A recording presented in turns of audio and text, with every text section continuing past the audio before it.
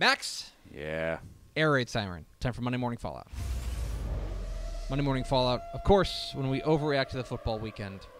And not as much to overreact to, but we'll get to that. Let's start with my 3 big thoughts. Thought number 1, a return to normalcy. If you look across the Texas high school football landscape in week 9, generally speaking, compared to the 2 weeks that came prior to it, was a lot smoother, a lot calmer. No, as far as rankings are concerned, if you're looking for big upsets in the top 10, there generally weren't a ton of them. West Rusk lost again to Tatum. There were a few others hither and yon, but not ones that I think would classify as giant upsets, at least in the top 10. Where you saw things changing was I was on the show, Craig Way's radio show, and he called it the undercurrent. That it's not quite up at the very top, but generally speaking, in a couple of weeks, when we take a look at the Texas high school football playoff brackets, a lot of the shape of the playoffs is going to be shaped by who wins 3rd, 4th, and 5th in these districts. Mm-hmm. That's where you saw a lot of change. That's where you saw a lot of movement, and that's where you saw maybe a little bit of kind of chaos. It wasn't a ton of it, but it's little things that are going to set up tougher roads for people down the road. So that's something to keep an eye on. We've got standings up at texasfootball.com, so make sure you check that out.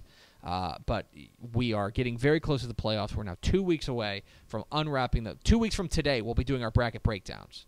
And so think about that. How is that possible? I know. That it's 2 already weeks from here. today. So, but for 2 weeks from today is also our Veterans Day special. We'll have to figure out how to do that. Well, I think it's just going to have to be a longer show, and I think we'll have a show. peanut gallery next to that you'll have to put up with. I think that's right. Mm-hmm.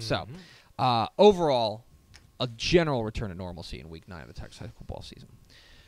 Thought number 2, help us, De'Aaron King. You're our only hope. So, it's now become pretty clear that there's only one team in the state in college football that has, like, a good chance to win its conference, right? There's only one. Mm-hmm. It's the Houston Cougars. And I don't think I'm overreacting to this because Texas spit the bit in Stillwater. Yep, not like their schedule gets easier either. Yeah, exactly. They draw West Virginia this week. Mm-hmm. Not exactly, no rest for the weary. Texas A&M goes to Mississippi State and loses to a team that honestly I think they're better than, but they did not play well at all. Mm-hmm. TCU, oh God, TCU lost to Kansas in football. Yeah, I couldn't believe that. Baylor. I came back. I didn't know what happened this weekend. Yeah. I came back to the Slack chat, and I went through Shahan's roundup. Mm-hmm. What? Yeah. That's a thing that happened while I was gone? It was awful. Oh, boy. Baylor got murder killed by West Virginia, but we knew they were out of the race. North Texas has two conference losses now. They're probably out of the race. But that leaves the one team that looked legit great in this week of college football, and that was Houston. And they looked legit great. Playing without their best overall player, mm-hmm. Ed Oliver was held out of this game. They went and they smoked South Florida. Don't let that scoreline fool you. That was a domination. 21 points is not enough to express how much Houston dominated this game. They are the team that if we're going to have something interesting happening in the postseason for Texas college football, it's going to come from Houston. And it's going to come from their superstar quarterback, De'Aaron King, who had himself a game. Remember how last year they just kind of threw him at quarterback? It said, let's see if this works. Also, when you say interesting, do you mean excluding the potential for Tom Herman to fight another coach in a bowl game? Yeah, that would be fun, too. I don't know what the heck he was doing. But in any case, he said there was a misunderstanding. I take him at his word. Yeah, Gundy. Like most fights? Gundy said there was basically. Like afterward, they met at midfield. Yeah, I was going to say, I was then suddenly very interested in the post-game handshake. They were just like, oh, no, it seemed like they were like apologizing to each other. It seemed like Herman thought Gundy was getting involved. Gundy was trying to get his guys away. Got it. And so that's what happened. Okay. So. In any case. It looks hilarious. Please help us, De'Aaron King. Please help us. And thought number 3, the exchange rate of style points. So what is it? right? Because there are some teams out there that are winning in runaway terrific fashion in Texas high school football. Teams like Mason are just absolutely clubbing people. Galena Park North Shore has probably scored more style points than any team in the state, and they once again brought the wood to a good team in Beaumont Westbrook and made it a no contest. But then you had games like Alvin Shadow Creek, who fell behind 34-7 late in the third quarter and mounted a furious rally to come back and win that game 35-34 to remain unbeaten. So there are almost no style points there for them, but a win is a win is a win. Pleasant Grove. Pleasant Grove played Texarkana Liberty Ilo, a good, by the way, better than the record indicates Liberty Ilo team. Struggled with them and had to come back and win. Weren't exactly a ton of style points in that one. So how do you measure style points in high school football? I think that is something that will kind of shape your opinion of what to expect going forward. If you value dominance, there are certainly dominant teams out there. But if you just value wins, to quote a philosopher, it doesn't matter if you win by an inch or a mile. Winning's winning.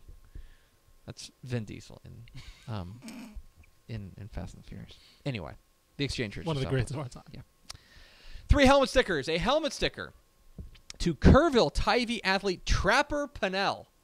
First of all, player named Trapper. Great. Trustworthy. That's Texas 111 yards passing, 65 yards touchdown rushing, and 4 touchdowns. He had 43 receiving yards and 2 touchdowns, and he threw the game-winning 2-point conversion in triple overtime as Tivy beat Alamo Heights in a critical district win. Texas State quarterback Willie Jones. Put that camera on that man. Okay. There he is. That beautiful sweatshirt. Been waiting all year. Willie Jones put on the cape for Texas State. And look, it wasn't pretty, and there were at times where this was a almost unwatchable game. Yeah. But Texas State won this game because Willie Jones was pretty much the best player on the field. And he put on the cape for them. A helmet sticker for Willie Jones, guiding Southwest Texas to a victory. Get it right. Love those throwbacks. Keep the uniforms. Hey. And Silverton athlete Neil Garcia. So this is a 6-man game, but in a 110-72 win over Cress, Neil Garcia ran for 359 yards and 10 touchdowns. He threw for 231 yards and 5 touchdowns, and he returned a kickoff for a touchdown. So he had 16 total touchdowns for Silverton as the Owls beat the Crest Kangaroos 110-72, a helmet sticker to Neil Garcia of Silverton. 3 teams to watch. How about Amarillo Tascosa? What a win. Suddenly Turning that district upside down with a big win over Midland Lee. Things get very interesting now in that district. And so keep an eye on Tascosa, who is suddenly surging. Tarleton State, a wild game with Midwestern State, goes to overtime, and Tarleton State survives on a mishandled extra point. And Tarleton State remains undefeated and remains the best Division II team in the state. Keep an eye on Tarleton State. And Grapevine put a hurting on Colleyville Heritage. I expected that game. I think I picked Grapevine to win, maybe? Maybe I didn't. I don't know. But I figured it would be close either way, and it was not. Grapevine came out and laid the wood. Impressive from Grapevine. Keep an eye on them. 3 to see for this upcoming week of football. It's Midway Temple Week, baby. If you have the means, get down to Temple, Texas, to Wildcat Stadium for Midway and Temple. Fabulous, fabulous Central Texas game this weekend. A game I'm very much looking forward to, and I think a game that could help to shape what those brackets look like. Big game there. I'm actually looking forward to UTEP and Rice. I'm actually looking forward to it. What's wrong with you? I'm actually looking forward to it because somebody's got to win. That's true. Because somebody's got to win, and I want to see how far both of these teams under first-year coaches have come. So I'm actually looking forward to UTEP and Rice. Sure. And Battle of Unbeatens. Edgewood and Buffalo this week. A very hipster game of the week. Edgewood and Buffalo. Keep an eye on that one. Those are 3 to see, and that is Monday Morning Fallout.